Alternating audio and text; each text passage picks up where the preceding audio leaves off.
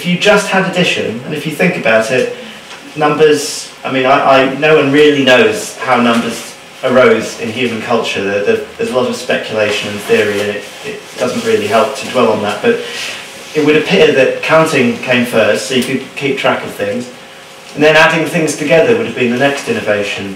Now, you could just have counting and adding for a very long time before it occurred to you to multiply. If you just had counting and adding, there are no prime numbers. The notion isn't there, it just isn't present. Because to have prime numbers, you have to have the notion of divisibility. Dividing a pile of 24 stones into 3 piles of 8.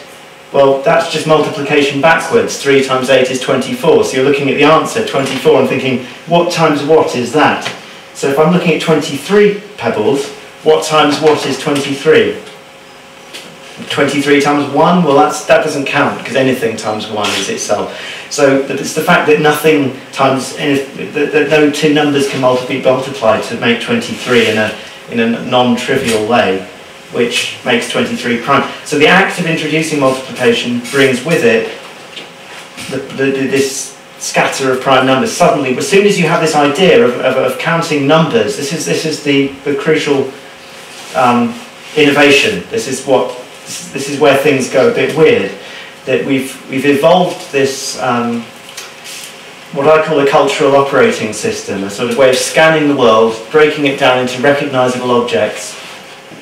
So, for example, how many people are sitting here in front of me? Well, I have this concept immediately of a person, and I can scan my visual field, and I can separate out the various textures and colours, and see there's a person, there's a person, there's a person, and I can start counting them. Now, that's fine, that works really well if you're counting your children, or your cattle, or pebbles on a beach, or whatever you want to count. But at some point, somebody had the idea of counting numbers, of actually taking this sort of thing that's scanning the world and processing it, and saying, what happens if we turn that on itself? And so we count how many 8s make 24. It's not an 8. I mean, you can count rabbits, you can count pebbles, you can count people, but to count 8s, there's only 1 8, surely, and where is it? So it's another level of abstraction. You're counting numbers, and this led to the partially successful metaphor of feedback. Yeah.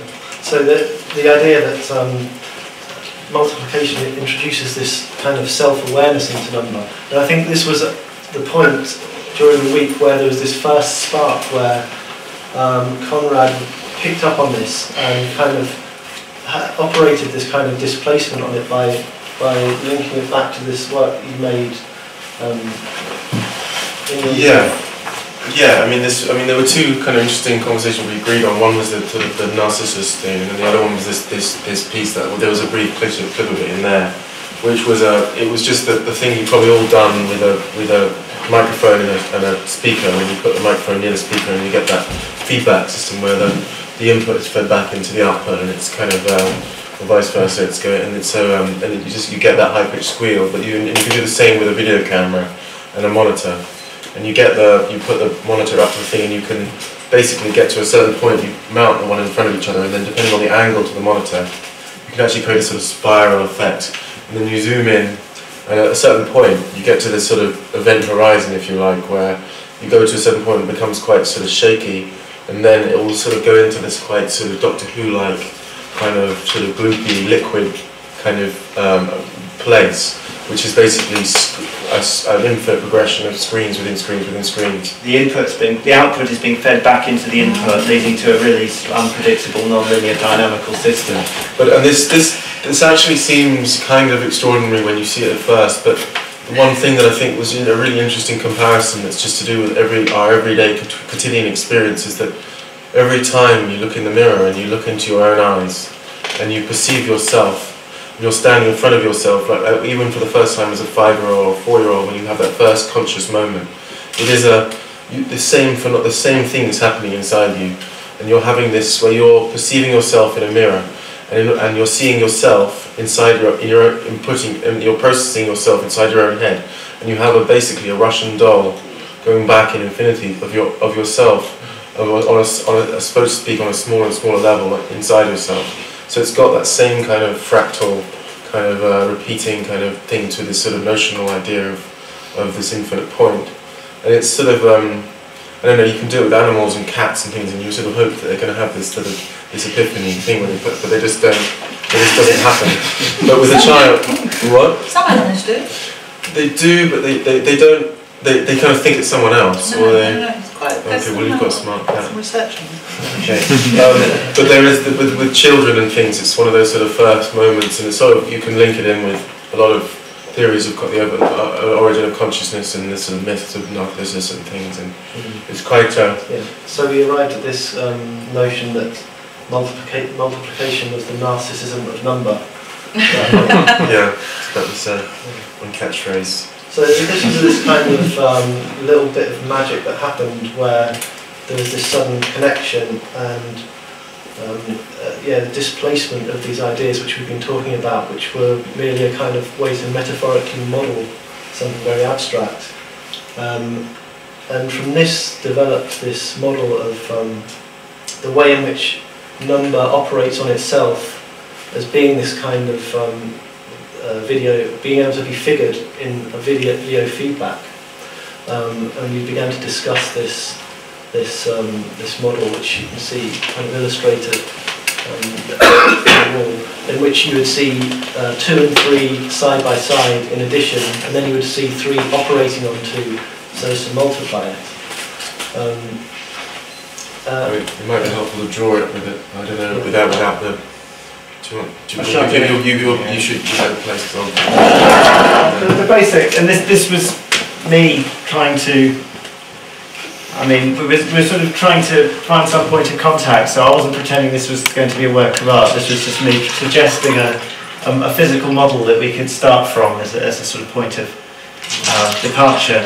So we have some sort of object. Now we were eating a lot of peanuts this week, so there's peanuts lying around on the table, so peanuts became this sort of archetypal unit for the week. But later in the week, Conrad pointed out, well, actually the peanut contains 2. So there's a whole. It was quite nice because it was this thing. We were using this as an example of singularity, but then of course the peanut is a sort of 2 entities inside this shell. So it's quite nice. Now, from a pure mathematical point of view, you would just dismiss that. You'd say, well, that's irrelevant. Let's just use a pebble then. But actually, I'm quite interested in this unexpected subversion of these ideas because I'm not a traditional mathematician. But so the idea I was trying to make was that if we put a camera in front of a peanut and split the signal into 2 monitors, then we see 2 peanuts. So this is the act of doubling something. This is the act of 2. This represents 2-ness. Anything you put in front of this, you get 2 of them. And if we put a second camera and we say split that into 3, now we could use any 2 numbers. We could use 29 and 168, but it would have been much more expensive to build. So based on the budget limitations, we limited ourselves to the first 2 different numbers bigger than 1. So we had 2 and 3. So these are 2 monitors, these are 3 monitors. So it's a pretty straightforward model. You've got a peanut there, you see 2 peanuts and 3 peanuts. 2 peanuts plus 3 peanuts equals 5 peanuts, wow. But the innovation is, what happens if we move this camera over here? In fact, let's just take this whole thing as a single byte, it's called a complex or an assemblage, and let's just shift it over here. Now the camera is not looking at peanuts anymore, it's looking at the output of this. It's looking at a pair of peanuts as a single thing. So rather than, this represents unity or 1, and these complexes represent the counting of a certain number of something. We move this, at the moment this is counting 3 peanuts. If we move it here, it's counting 3 pairs of peanuts, but the peanuts just representing unity. So effectively it's counting 3 2s. So what we end up with on the screen is 2 peanuts here, 2 peanuts here, 2 peanuts here. And depending on how you set the camera up, you can even get it so that you see the peanuts are framed. So that even though there are 2 peanuts here, you see that they're sort of a dual, the 2-ness of them is preserved within the screen. So this represents the simple fact that 2 plus 3 equals 5, and this represents the fact that 2 times 3 equals 6. Now of course these facts are of no importance whatsoever. Everyone, if that's all we were demonstrating, then the Arts Council probably wouldn't be too happy, but the point is that this is trying to dramatise the categorical difference between addition, where the numbers are playing the same role, and multiplication, where this is playing a very different role from this. This is pointing at an actual thing, and this is pointing at a number.